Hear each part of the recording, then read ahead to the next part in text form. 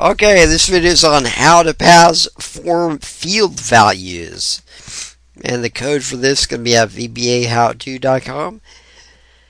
And first of all, we're going to go to the form and just create this little form here where basically we're going to set the default value inside the text boxes for the text boxes. So we have this here little form, and I'm going to say okay, the name text box is going to be called, I'm just going to have a name, Kenny, or whatever his name is, Kenny Davenport.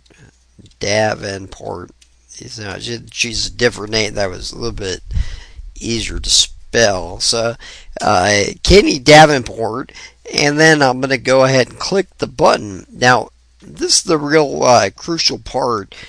Okay, whenever you we're going to pass a value from this here, form 1, to form number 2.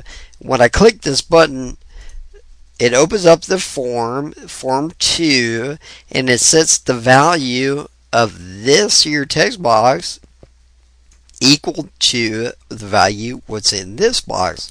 So let's look at what's going on behind the scenes here.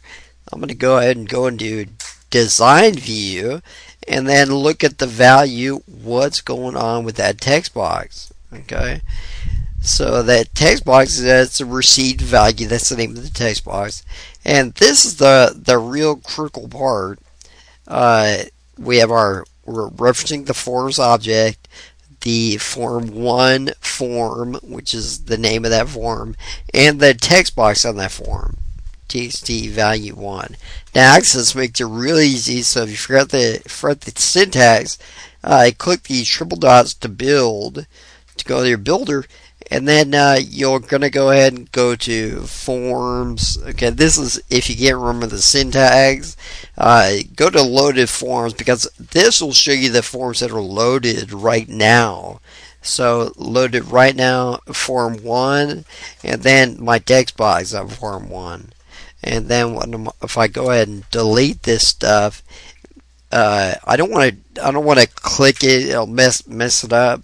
So I'm just going to click the paste button, and that automatically gives me my object, what object name, and the text box on that. And then I click OK, and I'm done.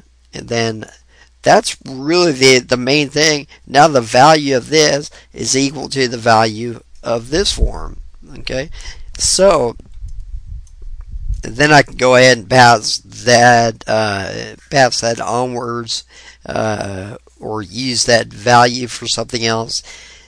But basically, that's the way it's done. Then I can click close to close it out, and that is basically how you do this. And so, how do you pass form field values? That way. And if you don't understand, go back and listen to the video again.